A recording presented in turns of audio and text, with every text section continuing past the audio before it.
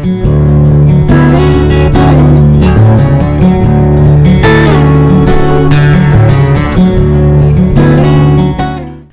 everyone, welcome again to today's episode of the Open Heavens.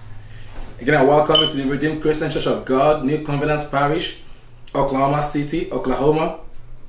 And today is Wednesday, September 15. Our title is God's Order is Social Order. I take that again. God's order is social order. In other words, God is also a God of order.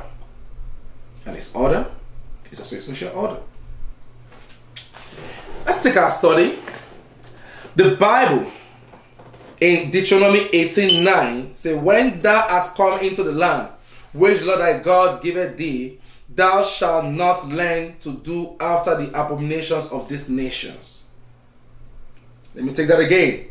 When thou art come into the land which the Lord thy God giveth thee, thou shalt not learn to do after the abominations of these nations. Which means there are abominations in the nation. There are abominations in many nations. There are laws or rules that contradict the word of God. And these are abomination. Abomination is basically things that defiles the plan and purpose and law or the rule of God.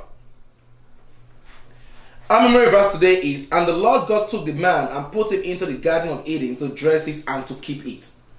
There we can see that there's a process, there's an order, there is a channel, there's a way God has designed things to operate and to be.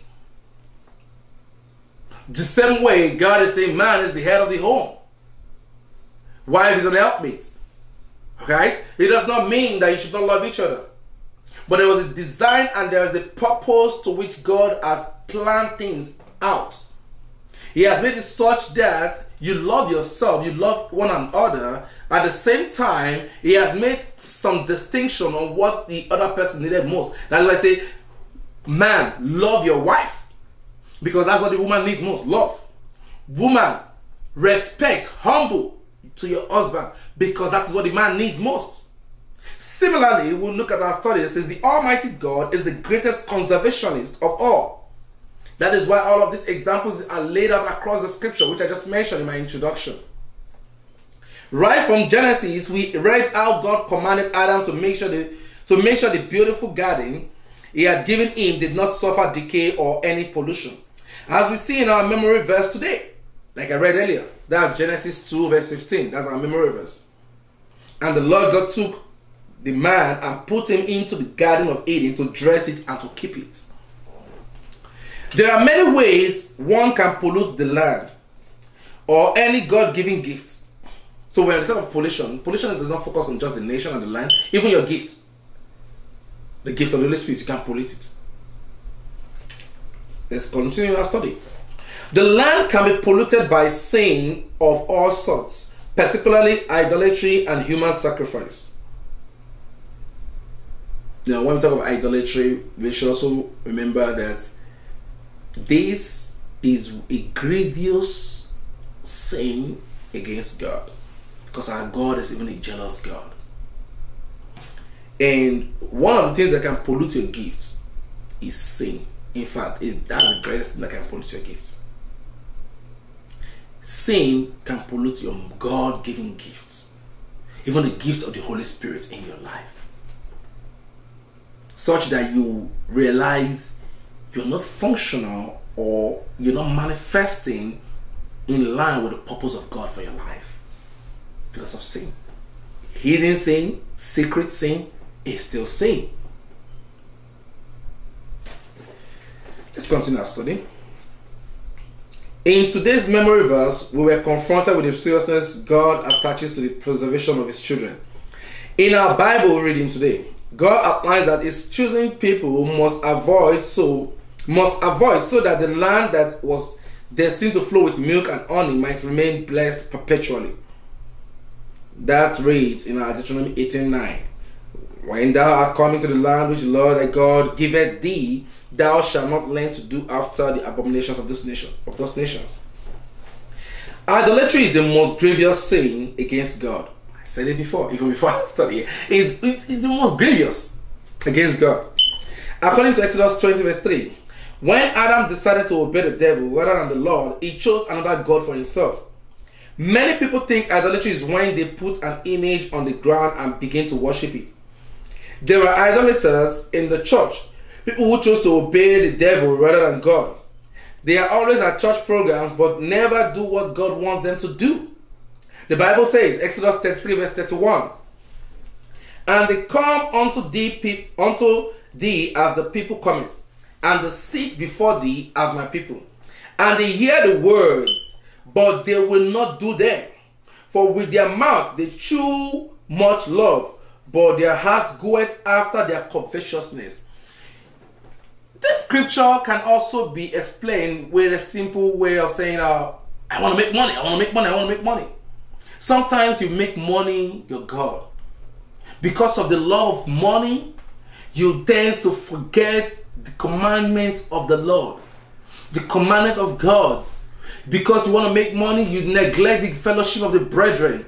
Because you're running, chasing after the wealth of this world and everything, you forget to spend time with God. Don't get me wrong, I'm not saying don't work, but there's a time for work and there's a time for fellowship. Don't compromise fellowship because of money.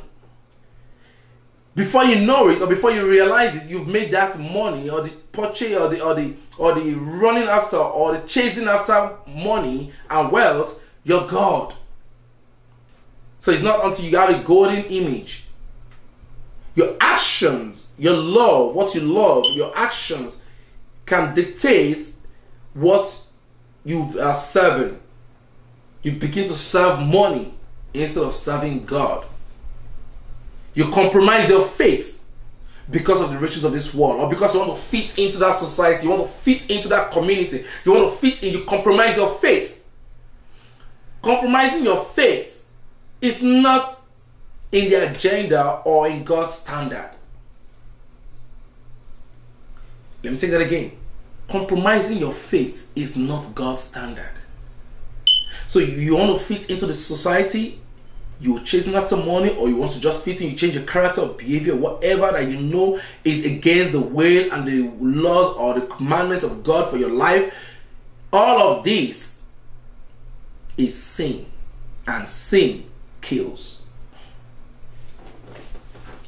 By disobeying the word of God, people pollute the land, bringing eternal curse upon themselves and generations after them. This was exactly what the first man did, and God caused the land because of him. Remember Adam? He commits sin. But God did not just only punish Adam. He caused also the land because of Adam. To keep the land which the Lord has given unto us to inhabit, we must obey him and live according to his word. When we do this, our land will be free from evil, and it will yield great increase for our pleasure. According to Deuteronomy 28, 1 to 13. Again, Deuteronomy 28, 1 to 13. I encourage you to study that scripture to fully understand what we're explaining today. Our God is God of order. God's order is social order. Even on social media, do not live a second life.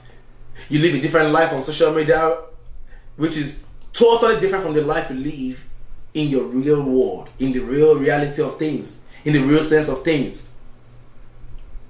You pretend to be what you're not on social media just to gain likes, comments, attractions, compliments, knowing full well that is not who you are.